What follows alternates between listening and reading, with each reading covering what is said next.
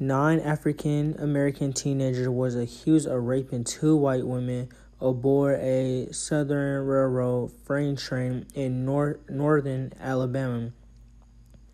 The boys was named Haywood Patterson, O. Montgomery, Clarence Norris, Willie Robertson, Andy Wright, Uzi Powell, Eugene Williams, Charlie Williams, and Roy Wright were searched for work and was racially charged. And a fight broke out between the passengers. The fight is said to have started when a young white man stepped on the hand of one of the Scottsboro boys. The young white men who were fighting were forced to exit the train. Enraged, they conjured a story of how the black men were at fault for an incident.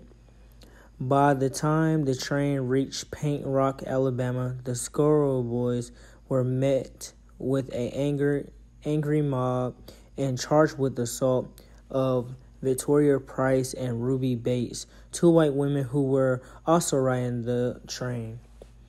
And they was faced charges of illegal sexual activity, which is sexual assault. In order to avoid these charges, they was falsely accused to the Scottsboro boys of rape.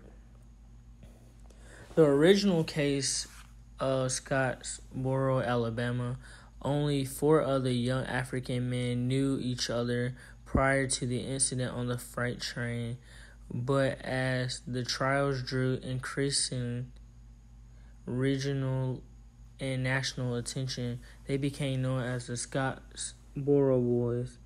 On April the 9th of 1931, 8 of the 9 young men were convicted and sentenced to death.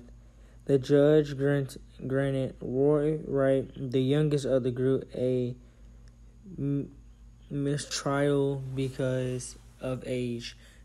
1931, 9 black youths riding a freight train were arrested after being falsely accused of raping 2 white women.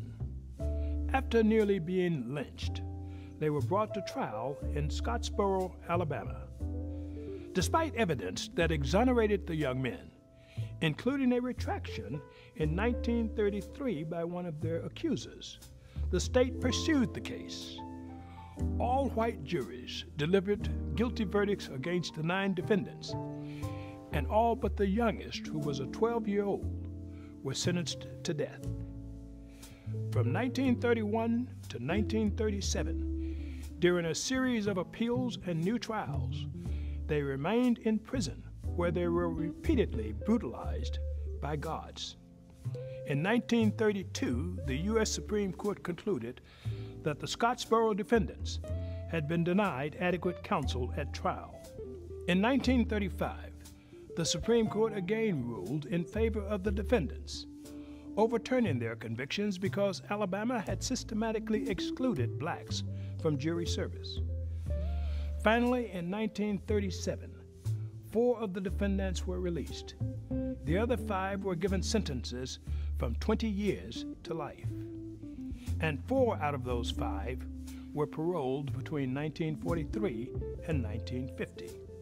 The 5th escaped prison in 1948 and fled north to Michigan. No crime in American history, let alone a crime that never occurred, produced as many trials, convictions, reversals, and retrials as the case of the Scottsboro Boys.